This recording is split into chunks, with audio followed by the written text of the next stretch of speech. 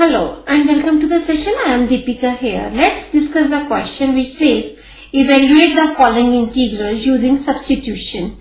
Integral from 0 to 1 sine inverse 2x upon 1 plus x square dx. So let's start the solution. Let x is equal to tan theta, then dx is equal to secant square theta d theta. So the new limits are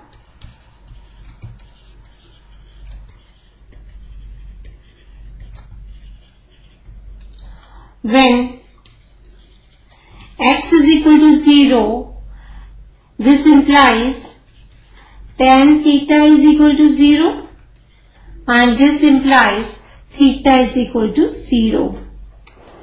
And when x is equal to 1, this implies tan theta is equal to 1 and this implies theta is equal to pi by 4. So therefore, integral from 0 to 1 sine inverse 2x upon 1 plus x square dx is equal to integral from 0 to pi by 4 sine inverse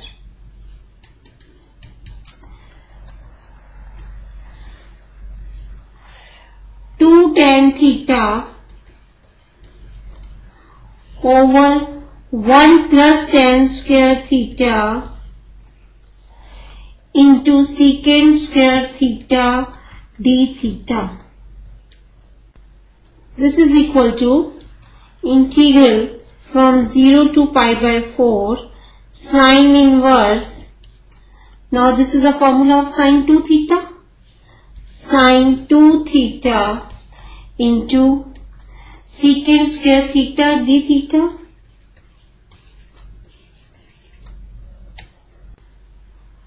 And this is equal to integral from 0 to pi by 4 2 theta into secant square theta d theta. Now let us integrate this function by parts. Let us take theta as the first function and secant square theta as the second function. So this is equal to 2 into now first function into integral of the second function, that is secant square theta d theta, minus integral derivative of the first function, that is 1 into integral of the second function.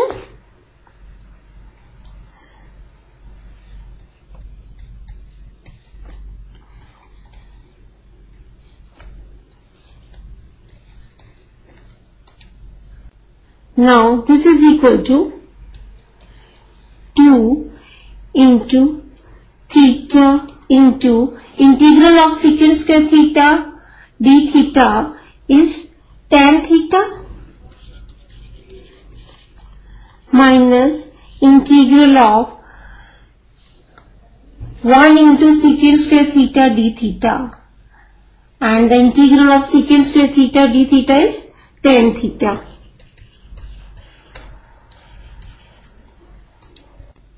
And this is equal to 2 into theta tan theta minus log of mod sec theta. Therefore, integral from 0 to 1 sine inverse 2x upon 1 plus x square dx is equal to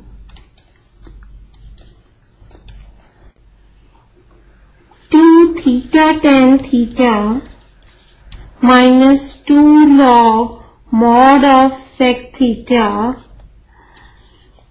from 0 to pi by 4. So this is equal to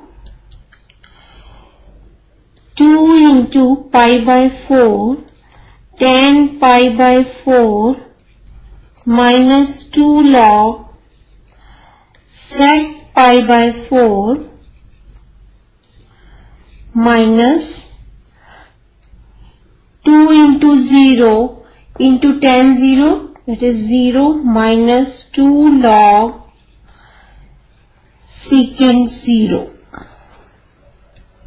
Now this is equal to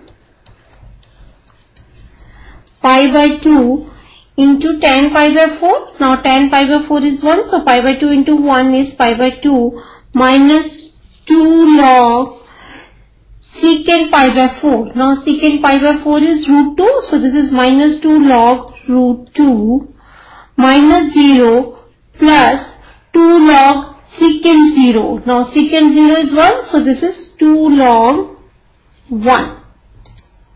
Now this is equal to pi by 2 minus 2 into log root 2 minus log 1.